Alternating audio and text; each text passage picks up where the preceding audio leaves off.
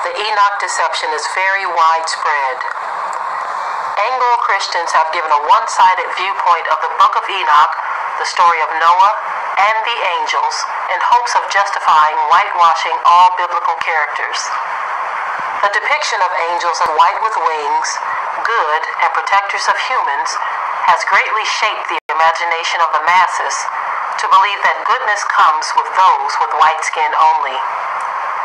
This whitewashing has turned reality upside down and created false biblical concepts for centuries. Many have been led to believe that things such as black skin are a curse, although the Bible implies the total opposite and says such about those with white or pale skin. This Anglo-Christian deception has also changed the perception of reality into a bald-faced lie. Christian theology has shaped the thought processes of the world for centuries as it relates to who is who in the world. It has caused many to go astray from the truth while embracing lies and hypocrisy. Now Christianity is using false theological concepts to further push false beliefs as it relates to the Book of Enoch and end-time prophecy. When you've had an image of a people painted into your mind for so long, and someone tries to bring something different to you, that something different is rejected, even if it turns out to be the actual truth. Let's take Santa Claus, for instance. Because he has been portrayed as a jolly white bringer of joy and happiness for so long, seeing a Santa Claus that looks like a black man is an insult to the general public. The same with Black Annie or Black James Bond. Nobody wants to see it because it goes against the white mainstream norm. Now when you take the same pattern of deception and apply it to the Bible, people will literally crucify you for daring to mention the color of the ancient biblical Israelites, Yahushua the Hebrew Messiah, and the Almighty himself. Now the scripture describes Yahshua, the one who the world calls Jesus, as having woolly hair and feet that look like they burned in a furnace. But it doesn't stop there. It even describes our Heavenly Father as having the appearance of a sardine or a jasper stone, which looks like a brownish red dark colored stone. And immediately I was in the Spirit, and behold, a throne was set in heaven, and one sat on the throne. And he that sat was to look upon like a jasper and a sardine stone. And there was a rainbow round about the throne in sight, like unto an emerald. However, the Christian church promotes an image of God that looks more like an oval or a snowflake. And it's these kinds of deceptions that have raped the minds of the whole world. The mere mention of them being actually black or dark like Africans stirs up rage in mainstream society.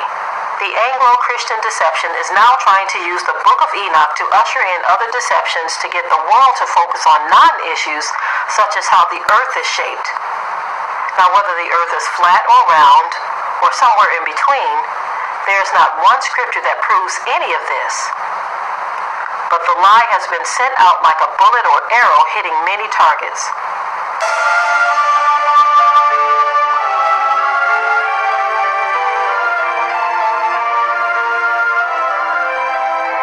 Many have used the Book of Enoch to promote this ideology as Satan's biggest deception yet, which is laughable when you consider that the identity of the true biblical Israelites has been stolen, seized, taken over, whom you want to use. So much of future prophecy depends on the true biblical Israelites, yet Christianity has many believing that it does not matter, which is a bold and blatant contradiction to the scriptures.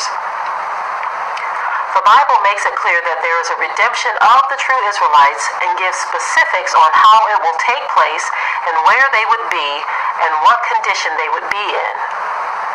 With the downplaying and outright lies of who the Israelites are and the once hidden truths of Enoch being misdirected into another direction of deception, now the focus of the passage of scripture that talks about the end times being much like the days of Noah are being ignored.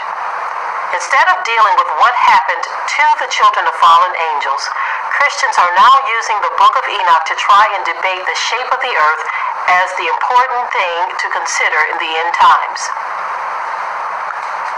first, the book of Enoch was removed from the basic Bible and demonized for its content, just in case anyone ran across the text. Now it's being reintroduced to promote other ideologies while ignoring some very deep knowledge regarding the children or offspring of fallen angels. Many in today's world who look like what is described in the book of Enoch as the offspring of fallen angels are responsible for spreading lies about those born with dark skin. It is because of this that many dark indigenous people are bleaching their skin to look more like what is described in the book of Enoch as the offspring of fallen angels, having white or pale skin. The Enoch deception has many different aspects of trickery in which the whole world has been deceived.